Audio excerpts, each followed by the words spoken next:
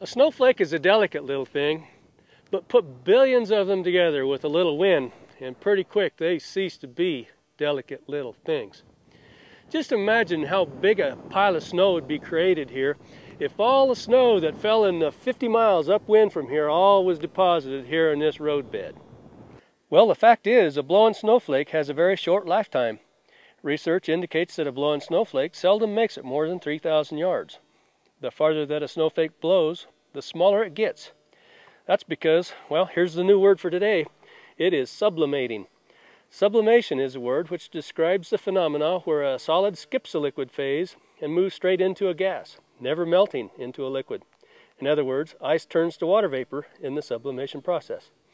This process accounts for the disappearance of about 80% of blowing snow.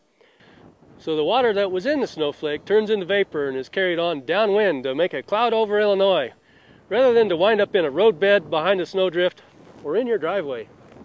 From the University of Wyoming Cooperative Extension Service, I'm Eric Peterson.